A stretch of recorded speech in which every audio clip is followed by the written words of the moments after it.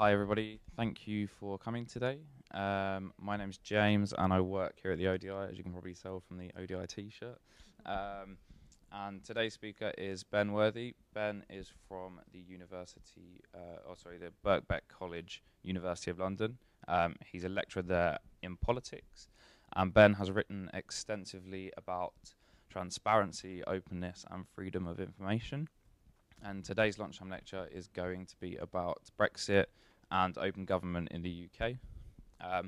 I'm sure there's going to be loads of questions at the end of this, but please wait until the lecture's over before you ask questions. If anyone in the room has a question, can you just stick your hand up and we'll give you the mic so that people on the live stream can hear you. And if you've got a question and you're watching from far away, please use the hashtag ODI Fridays. Then I'll hand over to Ben now and you can start. Great, thank you. Hello everybody.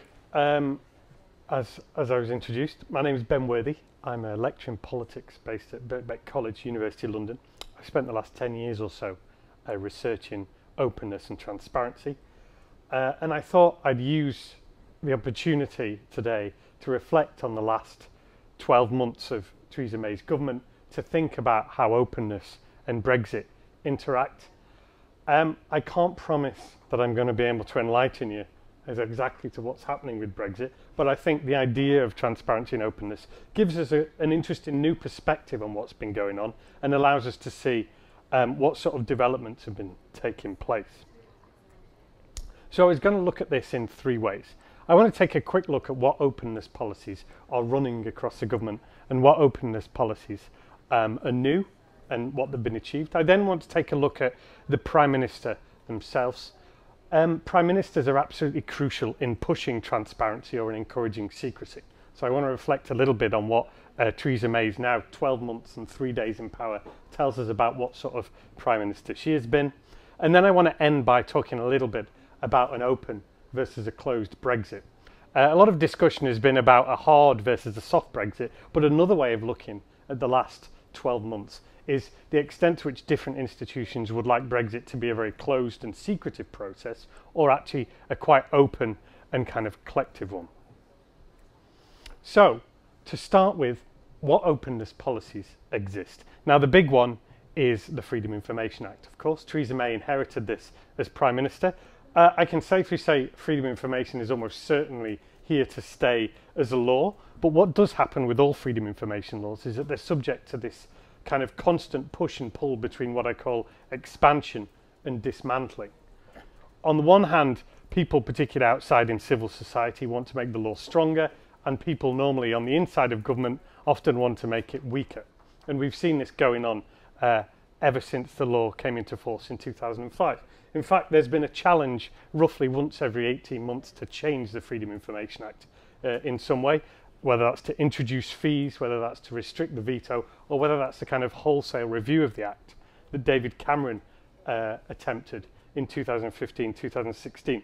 One open question is what could happen to freedom of information amid the great legislative upheaval that is the formerly known as Great Repeal Bill, now known as the Withdrawal Act. One of the things about freedom of information is that politicians often try and restrict it when there's lots of other things going on and people might not notice. As well as the Freedom of Information Act, if you think back to 10 or 20 years ago, the situation was very different in terms of what sort of information you could access. And now there's all sorts of ways in which we can find out what the government is doing. And this is everything from open data to social media to leaks, all the way to mega leaks, as they're called, via WikiLeaks and others. And this whole array of low-cost tools has created this sort of ecosystem of different ways of getting to know what government's doing. And for any leader, it makes the situation very unpredictable, very complex and pretty chaotic. And then, just to make life even more interesting, the last 2 years has seen quite a lot of divergence in what different parts of the UK are doing in terms of openness. Scotland, you know, has its own Freedom of Information Act. It now has a separate open data programme. So does the Northern Irish Executive, which has an open data programme running to 2018. And the Welsh Government also has a separate set of commitments under the Open Government Partnership. Also, the arrival of stronger powers for certain parts of local government, the so-called 6 metro mayors, all of whom are men, you may notice, who arrived in May 2017, maybe another site for kind of openness, innovation. As well as all these laws and things that pre-exist, Theresa May also inherited a series of open government commitments under the Open Government Partnership. This is the third National Action Plan developed by David Cameron, and you'll see that a number of these commitments which the government is going to implement are very David Cameron-y: beneficial openness, ownership, about opening up the private sector, natural resource transparency, the anti-corruption strategy there, which Theresa May was very much involved with as Home Secretary, enhanced transparency requirements over freedom of information, and then finally commitment 13, ongoing collaborative approach to open government reform. This is very interesting because following criticisms from the last set of commitments, the UK government has made a big effort to involve devolved bodies in making their own openness policies.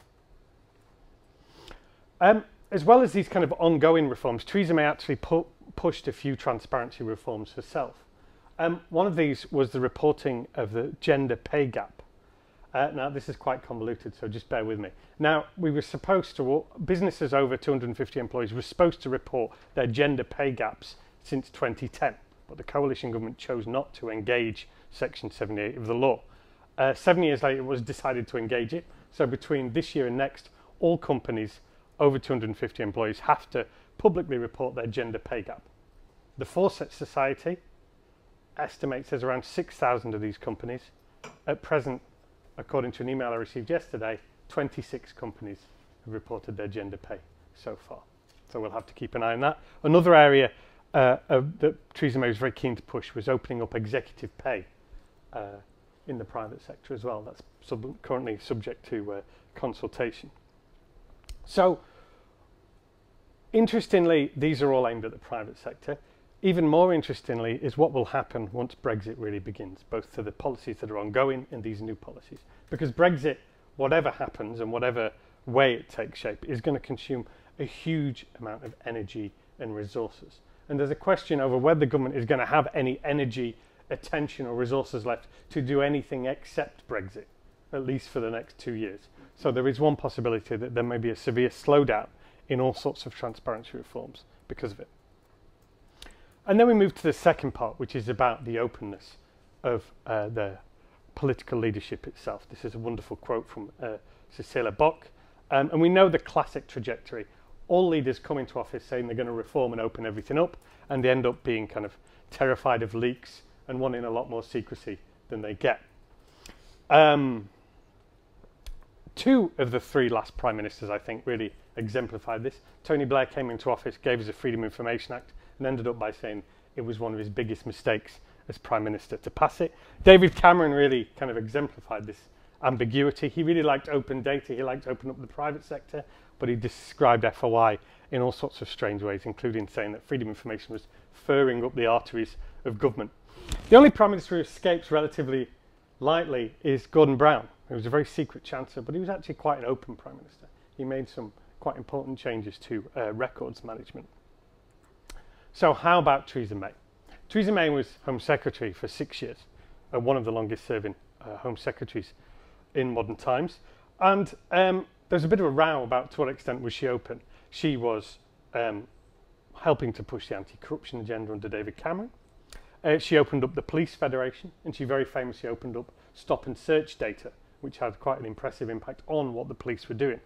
Cynics said that the thing was that Theresa May was very enthusiastic about opening up her enemies, but less enthusiastic about being open herself. She had a habit at the Home Secretary as governing in a very closed way. She helped pass the Investigatory Powers Act, which could be one of the greatest pieces of kind of surveillance legislation in any modern democracy. And you may know that David Cameron nicknamed her the submarine during the referendum campaign because of her habit of disappearing whenever there was a crisis or a problem. So looking across the now 12 months and 3 days of Theresa May's premiership, I'd argue that she's actually proven to be one of the most secretive prime ministers in modern times. She took her experience of the Home Office and tried to apply it to Downing Street, and it didn't really work. She governed through a small group of advisors, famously Nick Timothy and Fiona Hill. She made decisions very much secretively about Brexit and lots of other things. Even the Queen expressed her frustration at the fact that she wasn't being told about what was going on with Brexit. And of course, this led to her her calling of an election, and then the development of this pretty disastrous dementia tax, which was also developed completely in secret without consultation with the cabinet, or indeed it appears any of the people who were running the election. So finally, Brexit. Okay, so we're talking a lot about a hard versus a soft Brexit. A hard Brexit being Britain leaving the single market, leaving the customs union, and even in an emergency, walking out and trying to run the country according to WTO rules. The soft Brexit, some way in which we can stay in the single market customs union. But I want to offer another way of thinking about Brexit. A different way is thinking about the openness versus the closed nature of Brexit, and the way in which different institutions have actually forced the government to be much more open than it wanted to be. Here's the source of the trouble, Article 50 of the Treaty of Lisbon. You can read it all here. It's astonishingly brief, and that's part of the problem. It was written by an Italian politician at the insistence of the British, with the expectation that it never need be used. And the main problem is Section 1. Any member state may decide to withdraw from the Union in accordance with its own constitutional requirements. The difficulty being there that Britain doesn't have a codified constitution. So who decides what is a constitutional requirement and a withdrawal? Cast your minds back a year ago. You remember Theresa May wanted to trigger Article 50 using the royal prerogative, which is the last kind of amount of monarch's power available to a prime minister, normally used for international treaties. There was, she famously said, to be no running commentary. There was to be no constant chatter in the media about positions. And here we came down to the famous card game analogy, that Britain needed to hold its cards close to its chest so that nobody could guess in the other EU 27 countries what positions we were to take. A lot of people had a problem with this card game analogy because it wasn't particularly difficult for the EU 27 to guess what positions Britain would take, and it wouldn't be difficult for them to find out. The argument of David Alan Green in the Financial Times was actually all this secrecy was designed to kind of manage the expectations of the British people rather than not allow the EU 27 to know what was happening. And it was also a kind of cover story to kind of paper over divisions in the government itself. But here's what's really interesting. A succession of different bodies has made the process of Brexit far more open than I think the government expected or wanted it to be. The first one was the Supreme Court. The Supreme Court, of course, ruled that Parliament was sovereign, which was kind of the basis for the Brexit referendum, and that they must pass a law to trigger Article 50. And this led to days of very interesting and very revealing debate that probably wouldn't have happened otherwise. Parliament has been extremely forceful in opening up the process of Brexit. I'll show you some statistics in a minute, but everything from select committees to pressure from the backbenchers to the classic way of dragging a minister in front of them and questioning them has really opened up a lot more information on Brexit than we thought. And then finally, perhaps with a dash of irony, it's the European Commission. The EU Commission doesn't have the best reputation for transparency, to be honest, but it has been very transparent in a very kind of political way about how it goes about doing Brexit. It published a detailed draft set of guidance lines. It published a timetable. It then published 9 negotiating papers. As of this morning, the UK government has published none. And what it did is force the UK government to try and be more transparent in various ways, and also, in some senses, using this wonderful phrase, weaponise transparency, to try and lock the UK government into particular positions from which it can't get out of. And as we were discussing earlier, it was also a very clever tactic in that it also meant the UK government can't drive a wedge between the EU 27 because they've already publicly agreed on their positions. Just an example of what Parliament's doing. This is the number of written questions asked with the word Brexit in the last year, 819 written answers, and 55 select committee inquiries were ongoing when the general election was called. Roughly a kind of 60-40 split between the House of Commons and the House of Lords, as well as a huge new Brexit select committee, a kind of super committee led by Hilary Benn. So what happened? What's been going on? Well, firstly, we know more than probably we'd expect to know. There was to be no running commentary, but we got a prime ministerial speech in January of this year. We also got a Brexit white paper setting out the positions of the UK government. Remember, it also had a graph in it that gave us all 14 weeks holiday a year. There also has been a series of different ministers who have given evidence. This includes the Prime Minister herself in December of 2016, answered questions for an hour on Brexit. And I think that was the first time when I began to realise that Theresa may not quite be the master of detail that she hoped to be. But similarly, David Davis, Boris Johnson, this week we saw David Davis and Boris Johnson actually contradicting each other about whether there'd been preparations. We know from David Davis that Brexit is going to be as difficult as the moon landing and as complex as the Schleswig-Holstein affair, which is a political event nobody quite understands. And what now for Brexit? After the general election, things have got even more complicated. We now have a Conservative government in a supply and confidence arrangement with the Democratic Unionist Party of Northern Ireland.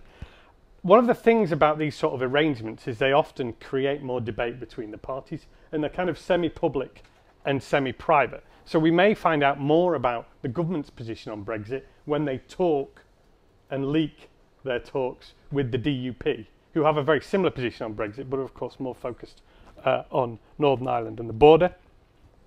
Given the situation in Parliament, the opposition are much more powerful now.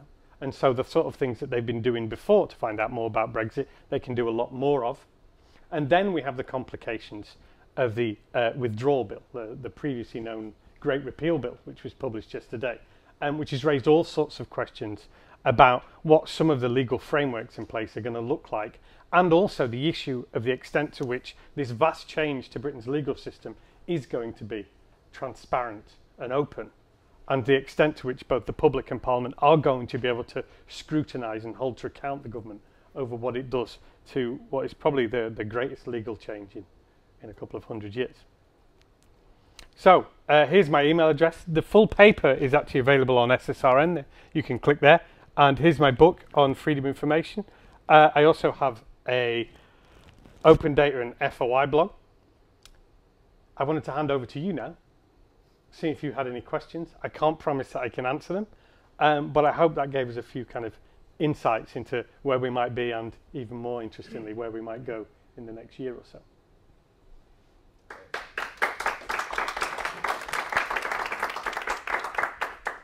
Thank you for that, Ben.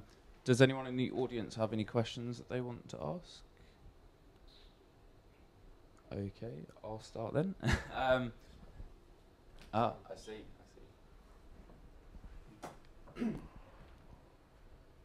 So you talked about a sort of open, closed Brexit versus hard and sort of soft. To me, open or closed is the process, right? It's how you run it. And hard or soft is the outcome that we end up with. I'm just wondering, if the process is open, what do you think is likely to be the result of that? Cool. I suppose one way of looking at it is that they're not kind of exclusive from each other. So the more open a Brexit process is, the more likely there's going to be more people collaborating and influencing the process, and the more likely that it could take a slightly different shape. So there's been discussion that keeps coming up again and again about a cross-party body to deal with Brexit, which would be a very different thing, not just because people could scrutinise it, but probably because more people would be involved. So it could be a very different Brexit, again, in the extent to which devolved bodies are involved. It gets complicated there because a number of the devolved bodies have a very different view of Brexit. So I'd say they're not mutually exclusive. And of course, the difficulty is these terms like hard and soft are also contested, and some people say that they don't exist, those two ideas. But I think if the Brexit process becomes more open, as it's likely to do in a hung parliament, then it may mean that more people with broader views influence it and influence its shape. May.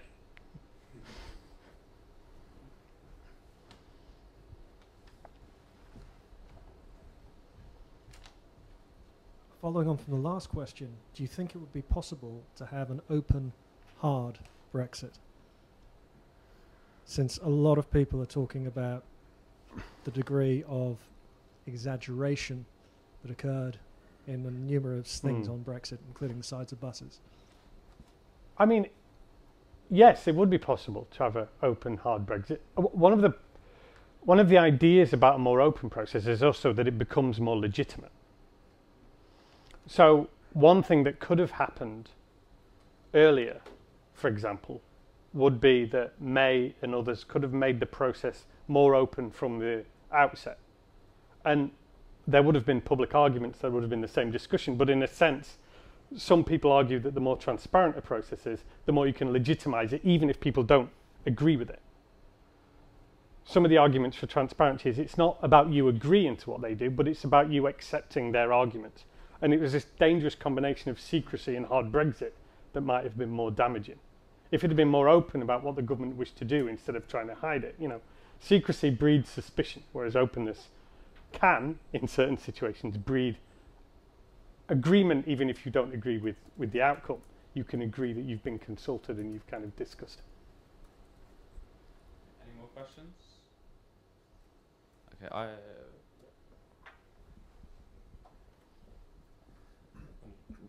as you said, the EU have been completely transparent in their positions, and the UK have held it like a poker game. Why do you think so little of the transparent positions held by Europe has not permeated into the UK consciousness? Not that many people know of the precision that the EU Commission have laid out their positions on. Yeah, I mean, I don't know where most people get their information about what the European Union are doing either. But obviously you have a filter in here via the press. So it'd be fascinating to see the number of hits on the EU documents websites from the UK, for example. If you look at the mainstream media, it's been remarkably absent the EU's position is. So everyone continually talks about the strength of the UK position in absence of the European position. And it seems to me that transparency is the solution to this, where you can get proper rigour. Probably too late.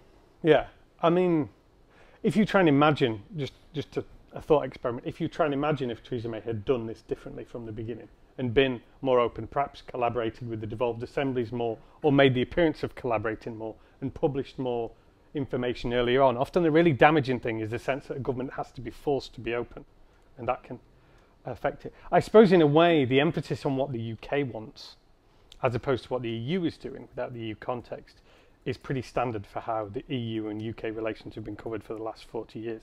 There's a wonderful book by Hugo Young called This Blessed Plot, which talks about Britain's 40-50 year relationship with Europe, and that's essentially how it is discussed. And also there's a lot of the coverage is not about the detail, a lot of the coverage is about the personalities, and this person had dinner with this person and leaked this and did this. That's the other fascinating thing, by the way, that so much of what we're finding out is via leaks.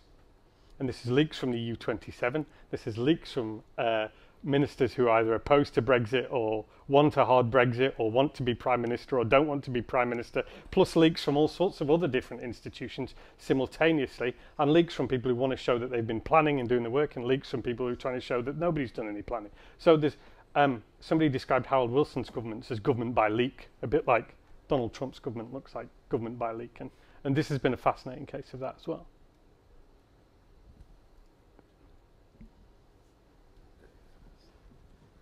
I have a question. Do you think that all the row about opening the Brexit would be the same if Brexit hadn't been triggered by a referendum, rather than, for example, the Parliament had decided in the first place to leave? I suppose if Parliament had decided to leave, there would have been much more debate and discussion, and you'd hope that more varied debate. One of the difficulties about the referendum is, and one of the difficulties about referendums is that they narrow a question down to yes or no. And it's an extremely narrow focus on what is an extraordinarily complex subject. The customs union, the single market, those words weren't on the referendum, of course. And it could have been very different. It would have been much more interesting if Parliament, in a sense, had voted for it, because Parliament has sovereignty and nobody can stop that. One of the interesting discussions is between the popular sovereignty of the people's will versus parliamentary sovereignty and its right essentially to do whatever it wishes. Also because, as you mentioned, in the very beginning, the first clause of the Article 50 says any member can leave in the, what was it, according to the Constitution, but we don't have a Constitution, so... yeah, that's what's made it complex, and it, if I can just offer a thought, it's going to get even more complicated. Because look at the Great Repeal Bill, which is not called that anymore. Now, legally, the Westminster Parliament can take powers away or rearrange powers between the devolved bodies, but politically that's going to be extremely difficult. And this is where, you know, the kind of constitutional greyness could become a real problem. Thanks. What is it called in the Great Repeal Bill? Sorry? You say it's not the Great Repeal Bill. It was only up yesterday? Yes, that was one. Yeah, it's not called that anymore. It's now called the Withdrawal Bill. Overnight. Well, yeah, it had a grand title, but normally its government isn't responsible for the title of bills. It will also be with draftspersons as well. Yeah. All right. I just wanted to pick up on the gentleman over there's question with regards particularly to the mainstream media, because how much is the government actually just another player here? Because no matter how open the government is or is not, there are extremely powerful interests controlled by, in one case, a man like Rupert Murdoch, or the Barclay brothers for the Daily Telegraph, or I can't remember the name of the Russian oligarch who controls the Independent / Evening Standard. And these people are very much looking at anything the government does through a mirror that will paint it in the way they wish it to. So how much is the government, as I was saying, just another actor in this case? Yeah. Here's one of the real difficulties, isn't it? That in a way, even if you did bring about transparency about the process, Brexit has been so divisive around the UK, the different constituencies parts of the UK. If you just think about England and the very different views people have, plus the media who discuss it in a very particular and quite conflictual way, that actually this transparency, even if they had been very open, it may not have changed anybody's mind, because it runs so deep and in a sense so passionately. And of course is stoked by this, and Britain's relationship with Europe has been the subject of particular narrative for a very long time as well. This is not a new thing, but actually, you know, it's lots of very old chickens coming home to roost. So even if the government had published lots of position papers and done all this, it may be that the message still would not get through, or the government could be accused of capitulating, which is one of the things, of course, that it fears. Hence, you know, the comments about whistling and the kind of, you know, the Dunkirk spirit approach rather than the approach of somebody who's about to negotiate. Have we got any more questions?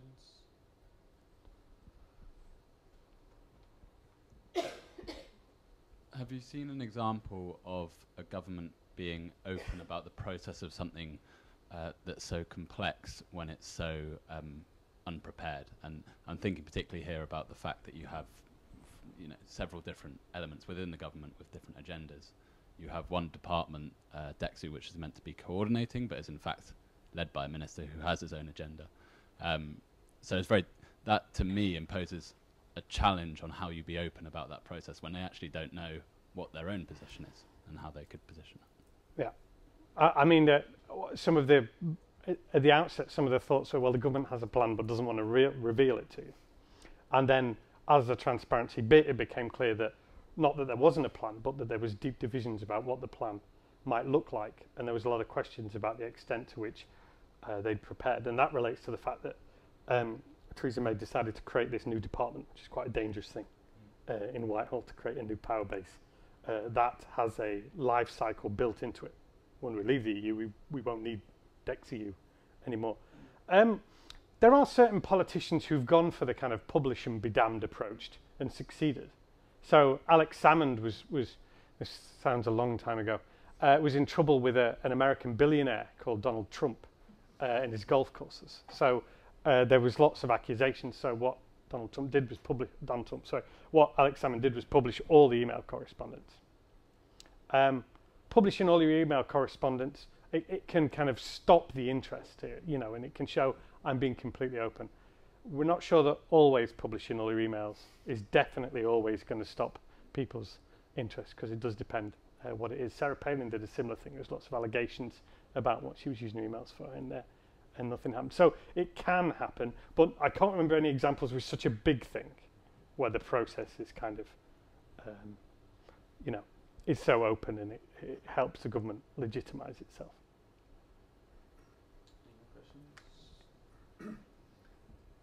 When the vote was taken to enter the common market at that time, do you think there was enough openness that enabled people to make a decision, I don't know, which they realised may or may not affect the rest of some of their lives?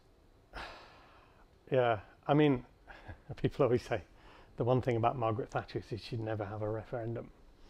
And in a way, I don't know enough about the referendum in the 70s, but you know, the same accusation could be made, and the same accusation was made later, that actually the thing that was voted for then, the common market, is a very, very different thing from what exists now. So, you know, in a sense, that referendum was no longer legitimate. But this is the problem. Firstly, that referendums narrow the question down, and the nature of the debate entirely shapes what happens. You know, and often they can be very contentious. Sometimes referendums work better when there's an established set of things which people can build their discussion around. Scotland, independent or not, in a sense, there was lots of parameters to discuss. The danger of this referendum was that, apart from, does anybody remember what David Cameron's key reforms were for the EU? Anybody remember what bargains he struck? No.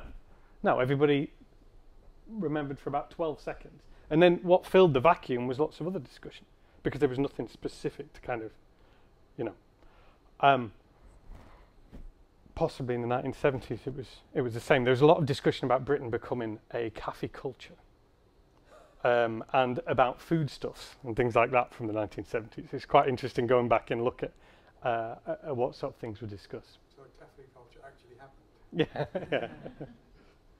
Although the DEFRA have released some fascinating data, just on a side note, about British people's eating habits from 1970s to the present day. I don't know if you could draw a causal link with the referendum and the European Union, but people are eating more pasta. That's definitely true. Any more questions?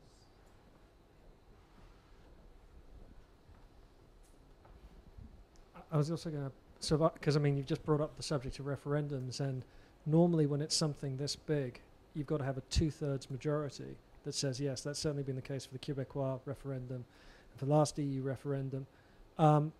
And I mean, I think it's difficult to argue the case that there has not been an awful lot of obfuscation at the start of the referendum process, and people were exaggerating facts. And isn't one of the problems now about being open is as soon as you're open, you can really start to scrutinize what was said, and you can actually, hang on a second, that doesn't add up, and that just makes the division even deeper. And I mean, the problem in Britain at the moment is we are a very fragmented society, and we're becoming more fragmented. So potentially could be being more transparent now actually deepen that division. Yes, that's entirely possible, because it's not a problem with transparency, but when you discuss transparency in the abstract, you forget that we all filter information through all sorts of biases and pre-existing ideas. The great example I always have is the MP's expenses scandal. When people ask the public about the MP's expenses scandal, they didn't think it was a revelation. They thought it was a confirmation of what they already thought about MPs. They thought they were all in the take. Here's the proof. And I think that's very much the case. Yeah, the referendums do normally have some sort of lock-in. I'd strongly recommend a book by Tim Shipman called All Out War. And what you see is this kind of trickle of tiny decisions when we were discussing having a referendum, most of which I didn't notice at the time, that actually profoundly shaped it. So David Cameron losing the ability to be the yes part of the campaign. Leave campaign estimated that cost David Cameron 4% of the vote, which was the difference.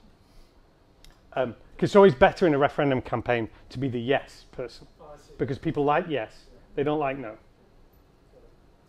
And it seems a minor thing, but the decision by the Electoral Commission to have Remain leave rather than yes, stay in the EU yes, leave the EU no, was fundamental. As was the Purdah rules. You know, when the UK government couldn't discuss any policy.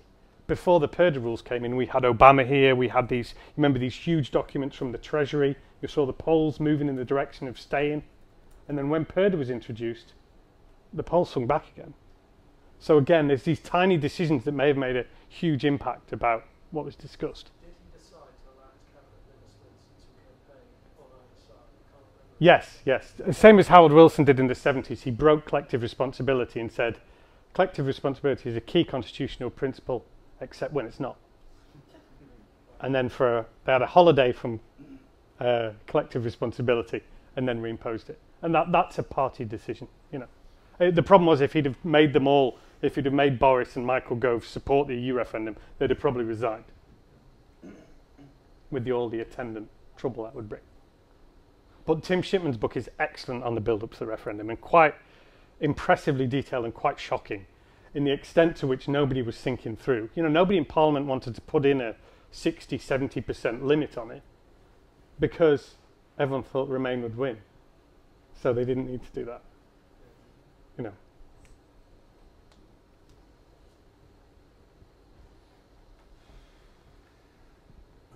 For the next phase of the whole Brexit move before the end of Article 50, how important do you think transparency is going to be to make whatever failure of the whole process legitimate in the minds of the Brexit voters? And I asked that in specific to the most recent trend that I've seen, and Farage said it last night. We are being warned, I'm a Remainer, so when I say we, I say Remainers, we're being warned about the backlash that we are going to face if the will of the people, in quotes, is going to be thwarted. How important do you think transparency is going to be to control that backlash? Well, secrecy didn't work very well. So maybe it's time for transparency. One of the things is that the government will be presumably forced to be more transparent anyway because of parliamentary pressure and the fact that so many votes and decisions are now going to be extremely close in the House of Commons. So it's likely that there will be more transparency. The big question is whether people are listening or what their views are, and the extent to which people pay attention to the details of Brexit or the kind of personalities and different issues. And one of the problems with the proliferation of leaks and the speculation is that there's a lot of noise as well around it. So it is difficult. I mean, I presume Parliament's going to apply a lot more pressure. Just before the general election, there's an attempt to pass a motion meaning that the government had to regularly inform the UK Parliament on what exactly was happening in the negotiations. Now, it failed, but I presume MPs are going to try again with something like that. So there might be a lot more detailed information about flowing around about what's happening. But do they have to? Can't you just listen to what the EU are saying? Because they're being very transparent. Yeah. I mean, I presume it would be wise of the UK government to try and be as transparent to counter what the EU are going to say. I mean, the EU, the Commission has been transparent, but in a very kind of weaponized political way, and it's been a very clever kind of transparency. You know, there's a great series of 3 pieces by David Allen Green from the FT where he talks about the way in which the EU's transparency, kind of transparency by timetable, has locked the UK into certain positions. Is it too late to fight that? The clock's ticking. We don't know, but I presume in the new circumstances it will happen a bit more. I mean, specifically in regards to the 100 billion euro bill, right? Surely transparency has a big part to play in the composition of that, because if it's legitimate and the Brits are presented with a logic that says here are the components that make up this bill, it's for you to transparently tell us which ones do you refute. Yeah. And I suppose that the thing with the money is, how people. What if it's a real bill? Yeah. And whether people understand that, whether people support it, what amount they think is a good amount to pay. What is a reasonable That's irrelevant amount? if it's transparent. Yeah. If you've broken down all the components of what constitutes that liability that we will incur, and it's for us to make a political decision to say we don't care about trust in future negotiations because the people are so angry we need to leave this bill, right? Transparency would at least clarify that. Yes. Yeah. I presume so. Again, the difficulty is that there was so much speculation and leaking about whether we're going to pay a bill, how much the bill is going to be, what's a large amount of money, what's a small amount of money, that actually it might be difficult again to cut through with the... But what's a legitimate amount of money?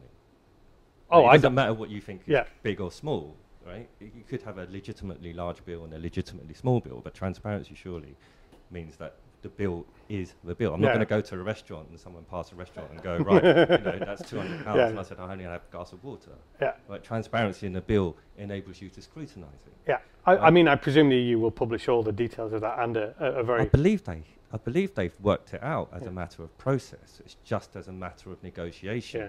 It's too early to put the Brits under this kind of pressure Yeah. at this time, right? If it takes 6 months to ratify, we've only got 14 months left. Yeah. Why use that as a weapon now when you have plenty of time to really throw the government in chaos? Even worse news, the preliminaries of the negotiations are supposed to be over by this autumn. Sure, but the British government haven't given us a counter logic of what they have worked out. Yeah. That to me is very telling. Right? So if the EU know it and the Brits don't want to reveal the process, surely transparency is the key. Yeah. From a Because in a way, this is the same problem as before, which was the EU were being transparent and sort of embarrassing the UK government, which was not being transparent. Whether they change tack, you know, with new leadership and a kind of a more difficult parliamentary situation, we shall see. I think it's more But likely. that's the beautiful thing about an objective bill, right? Like if you've got such a powerful weapon as the EU, you're not going to use it now. Yeah. Right? You wait till that 2-year deadline minus 6 months gets closer, and then you hammer it down to the point that, as a Remainer, I'd say that I'm hoping that it takes the Brexit government down with them. But that would be the nail in the coffin. You reserve your bullets. But in terms of transparency, why haven't the British government come out of their own bill? They can easily work it out because they're part of and signatories of all the conventions that enables them to work out their version of that liability. Why haven't they done that? Why hasn't journalists? I think an FT journalist didn't work it out to about 83 billion. Okay. Sorry, we just need the...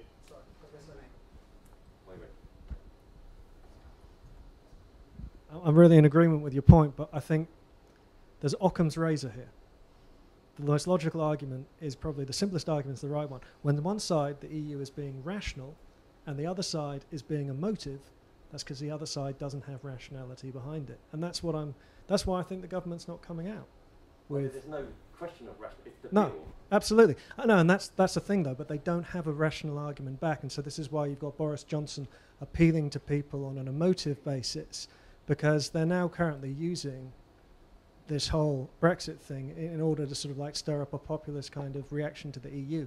But I think the British government's now literally looking nothing more than beyond a week. And that's why they're not being rational back to the EU, because they don't have a rational position. Well, I think that's probably unfair. I'm an ardent Remainer, but I think that's probably an unfair.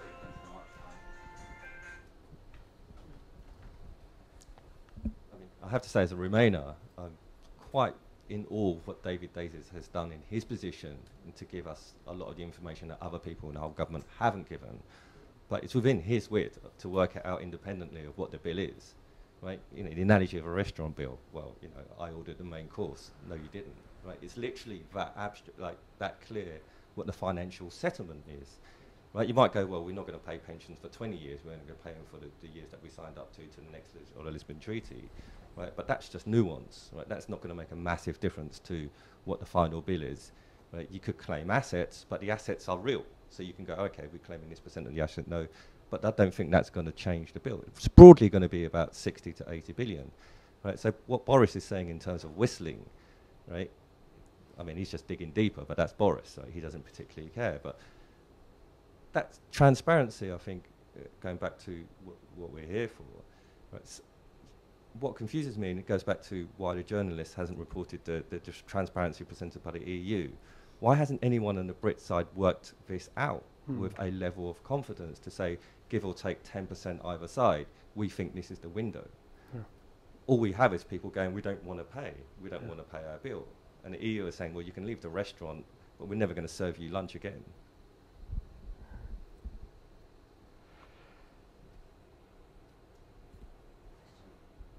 We've got a question on Twitter from ODI Leeds. Would an open Brexit extend to seeing the effects of Brexit, both positive and negative, so beyond Brexit?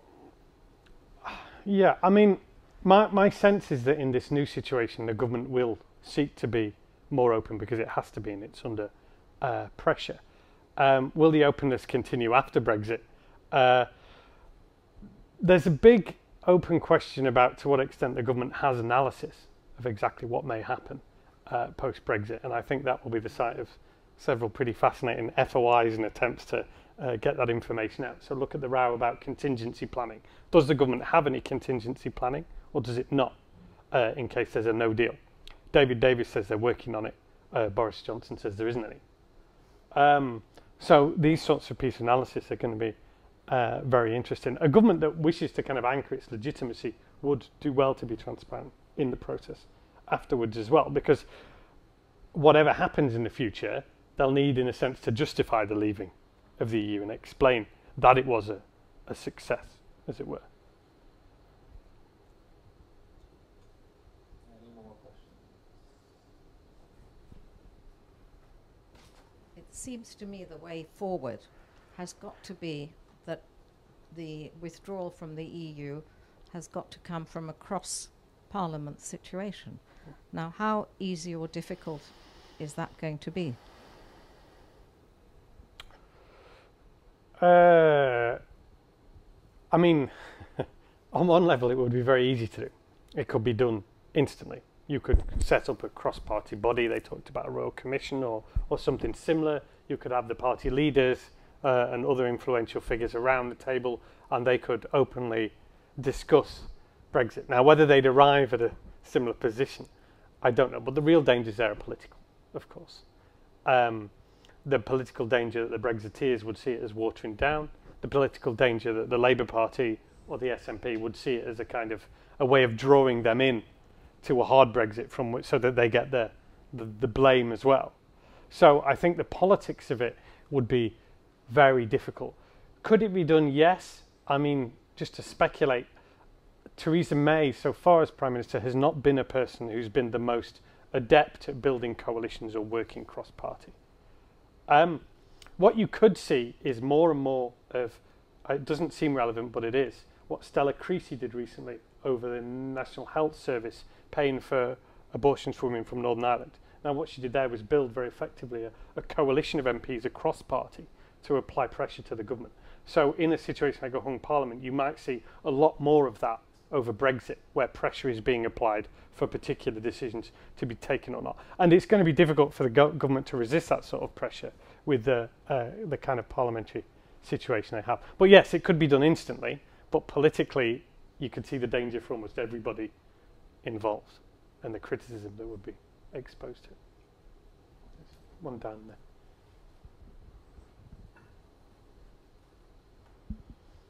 Just a quick plug to start with, if you'll forgive me, and then a question.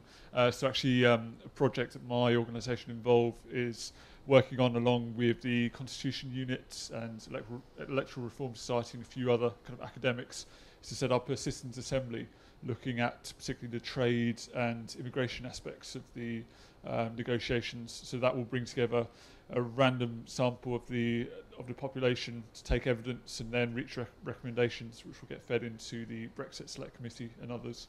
And that's an attempt to try to increase the public debate around these aspects of the negotiations.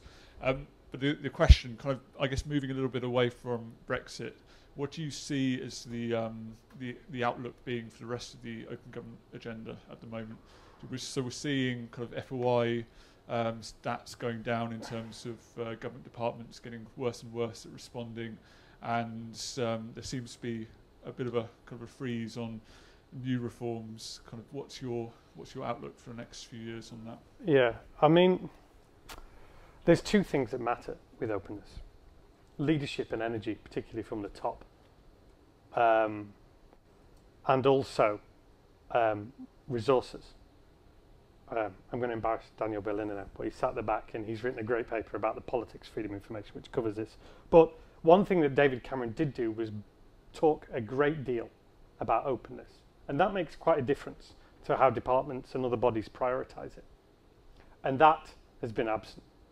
And secondly, it's about resources. And Brexit comes into it, of course, because Brexit's going to consume resources, not just money, but attention, to such an extent that, you know, doing something like FOI or pushing some of the openness policies, whatever the attitude of that department to it, is going to become very much a kind of second order issue. And I think the combination of those two things could be problematic. If there's an election and a new government, well, it could happen. But again, whichever government would take over, if there's an election soon or later, they're still going to face the same kind of resource constraints and a kind of attention constraints. So, I mean, some of the things that we've seen, the commitments will keep rolling on and keep moving. There's consultations ongoing and things will happen.